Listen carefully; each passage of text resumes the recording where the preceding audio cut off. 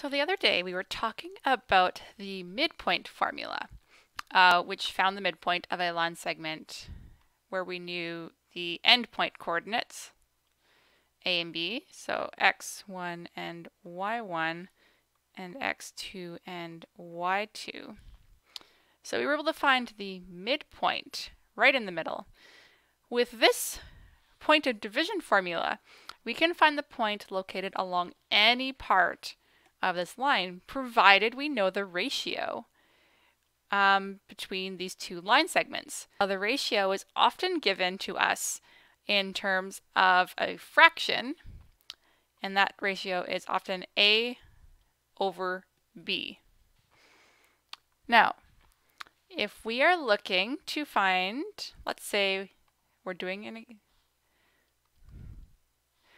now, the formula for this, for our point P, we need to take our x1, and we're going to add our a over b times our x2 minus x1.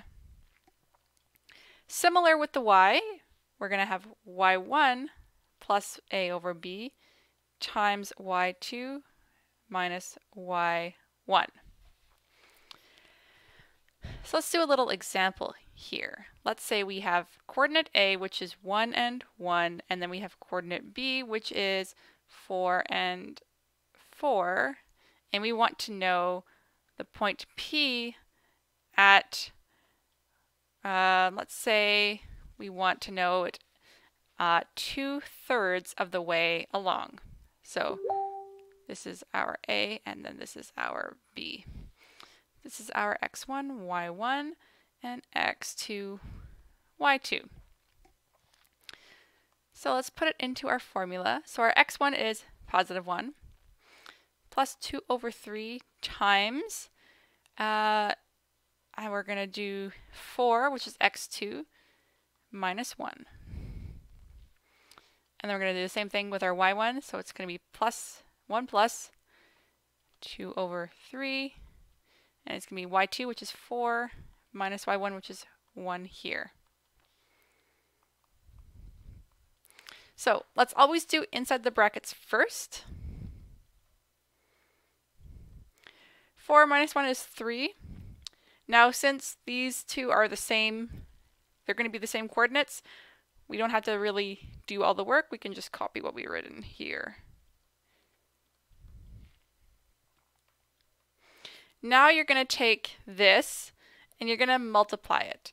So you're going to do 2 divided by 3 if you don't have the fraction button. If you do have the fraction button, please use that in this case. So you're going to do 2 over 3 times 3, and that will give you 2. And then here, when we add these two together, we end up with the coordinates 3 and 3.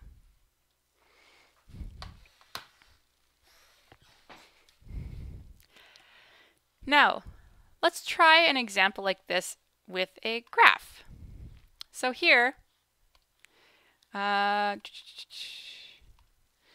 this is -3, -4, and this is +3 and 0, x1 and y1, and then x2, y2.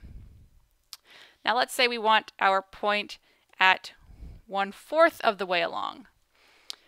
So our x1 is -3 plus 1 over 4 times 3 minus -3.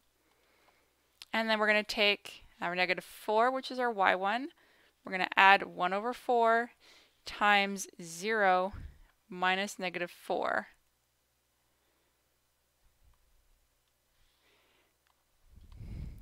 So keep that -3.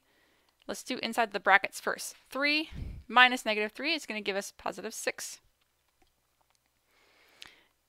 And then over here, 0 minus -4 is going to give us +4. So now let's do our multiplication. So we have negative 3 plus 1 over 4 times 6. This will give us 1.5. Then we have negative 4 plus 1 over 4 times 4, which is going to give us 1. And the last step, now the last step is to add this up. So negative 3 plus 1.5 is going to give us negative 1.5. And negative 4 plus 1 is going to give us negative 3. And this is our answer. So this is how you would use the point of division formula to find any point located between our point A and B here.